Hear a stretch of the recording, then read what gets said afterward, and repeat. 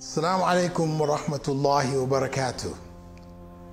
I would like to introduce you to our course in Islamic psychology.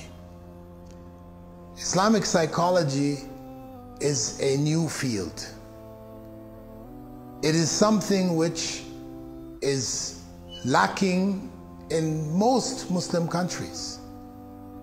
We have psychology, yes, Western psychology, which has its own basis and approach to understanding human beings, how they think, how they react, how they interact. Islamic psychology is based on the fact that human beings have a soul. Western psychology don't believe in the soul. They observe animals and the way that animals operate. They've drawn certain conclusions and they've applied that to human beings. But we are more than just animals.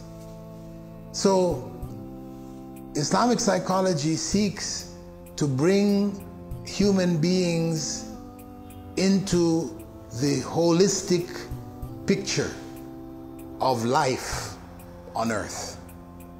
And this area of study is vital for the development of our institutions, even in businesses, even in the military or in whatever field.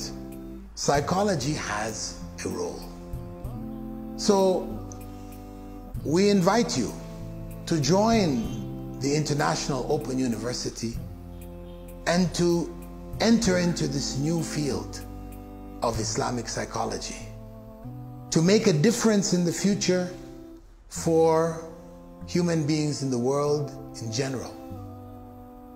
It is a new and challenging field, which I'm sure those of you who have this inclination would greatly enjoy. So commit yourselves to study from this Islamic perspective. Psychology needs this guidance. Be the leaders in this field to create a new world vision for understanding human beings and how they interact.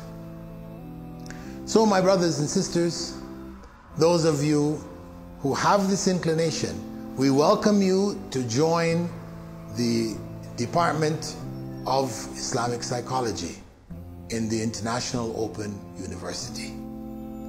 We welcome you on board to share with the great scholars that we have connected to us, as well as with the younger and new scholars who are graduating in this field.